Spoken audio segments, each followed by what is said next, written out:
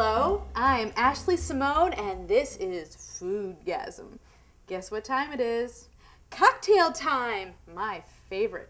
Some of you out there may have heard of a mint julep, but have you heard of a cocktail called the champagne julep?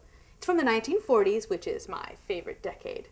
All right, we've got everything. We're going to get started. We've got our champagne, peach schnapps.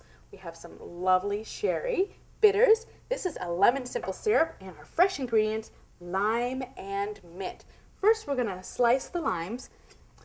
Get a couple slices. I have 2 drinks here, so 2 nice size pieces.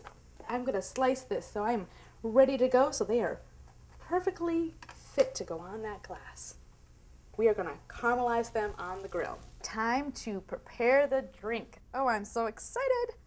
First, you need some crushed ice, and then since I have a friend, I'm going to make 2 glasses. Here we go. Just a little bit, about halfway. Great.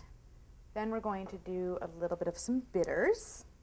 Here we go. Just a dash or 2. This is for color and for flavor. And 1 or 2 dashes here. Great. And some fresh mint. You don't have to chop it up. Just break it up in your hands. There we go. Sort of like mint julep, except it's our champagne julep. Now we're going to have equal parts of the sherry, the peach schnapps, and then fill it up with the champagne and a little bit of the simple syrup. That depends on how sweet you want it. Love sherry. There we go. This is lemon simple syrup. Simple syrup is simple to make. It is equal parts water and sugar. And then for the lemon, I put just a little bit of lemon juice in there. You could also put the lemon rind. This just helps sweeten your drink. Peach schnapps. This is looking good. Go. And it's time for popping the cork. Make sure you're very careful when popping the cork. Do not try this at home. Careful. Make sure you have your hand firmly on. Oh, there we go. Excellent pop. And fill the rest of the glass with your champagne. That looks beautiful. And pour slowly so it doesn't create a lava water fountain all over.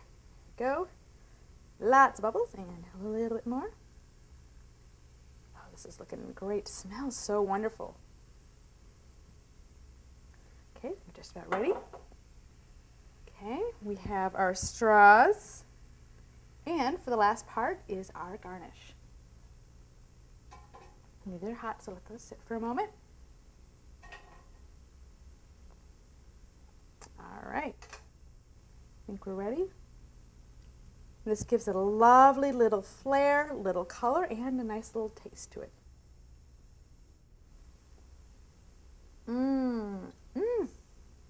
That is fantastic. This is Ashley Simone, and this has been another Foodgasm. I hope you enjoyed yourself just as much as I have.